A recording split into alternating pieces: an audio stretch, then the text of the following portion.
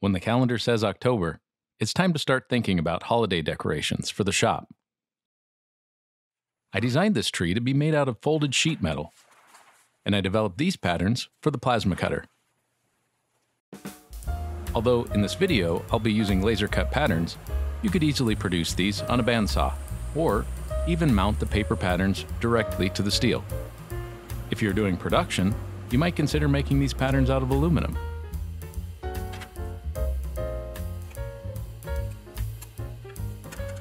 Be sure to read and follow all labels and the owner's manual. Wear appropriate safety equipment when necessary.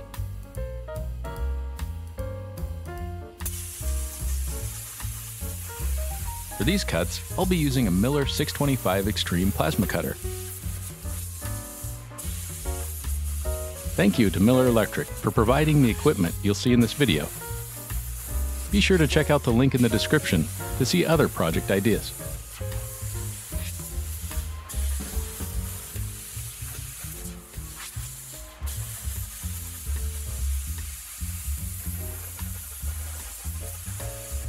The two-part patterns will provide a guide for the inside and outside of the shape.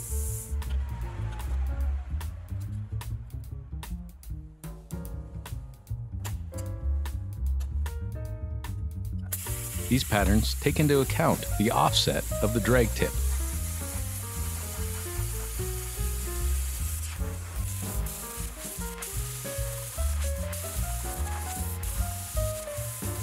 Although a CNC plasma is great for things like this, a little ingenuity allows similar results with a handheld torch.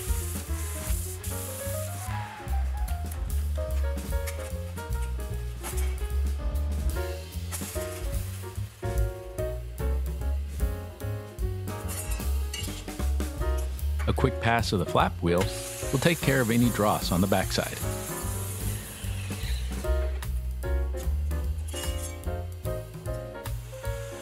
To bend the steel, you can use sheet metal pliers or even a couple crescent wrenches. Here, I'll be making my own.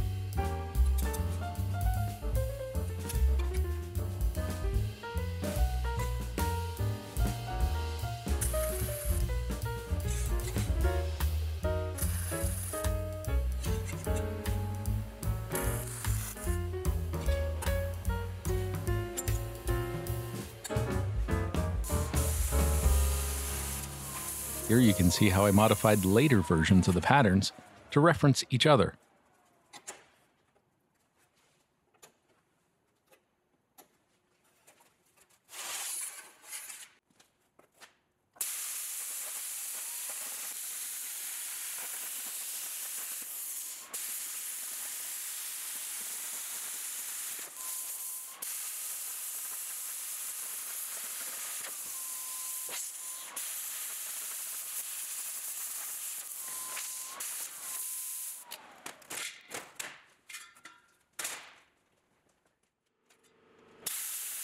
Here, you can see an example of cutting with paper patterns.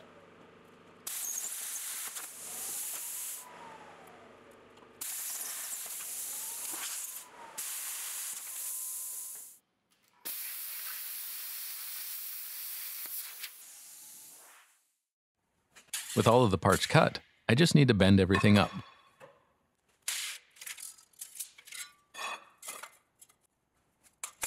I'm going to pre-crease the bend lines. This will give a more crisp fold.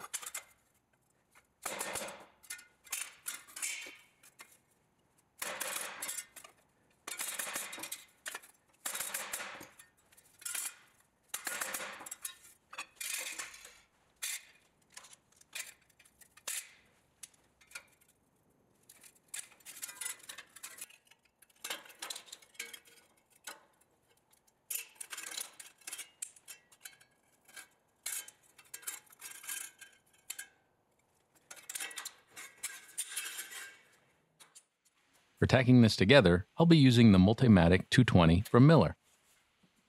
I have set the welder to 16 gauge steel and MIG.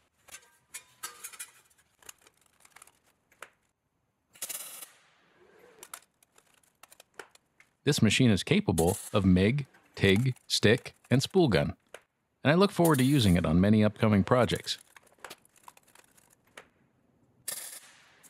For this, all of the welds will just be simple tacks. Tacking only when everything lines up. The first section is the hardest, because you can use it to form the rest of the sections.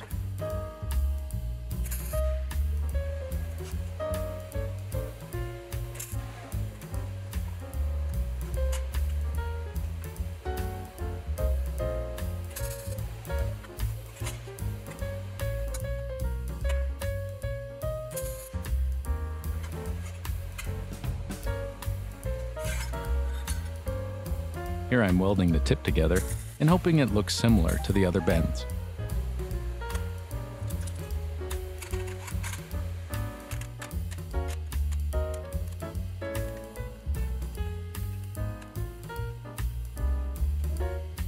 Now I'll make a structural base for the tree.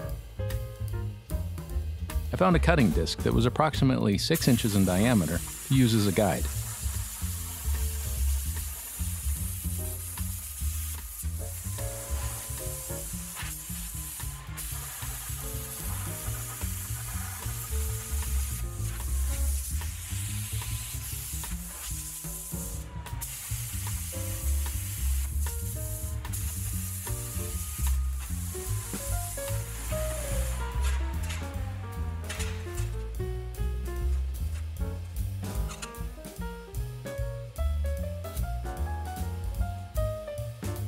After the center was marked, I can weld on a coupler nut.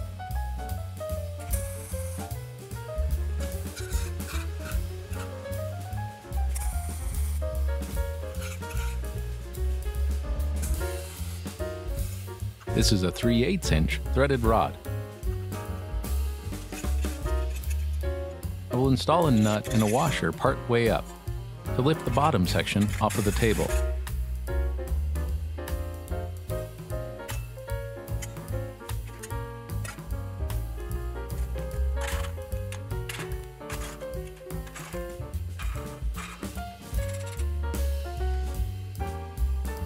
With a standard nut, I'll mark the overall length of the threaded rod.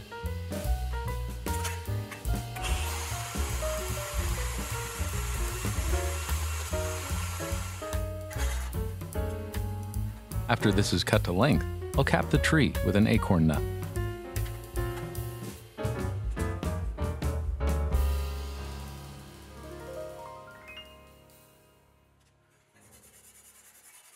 You could paint this, but I decided to use Scotch-Brite and some holiday-scented WD-40.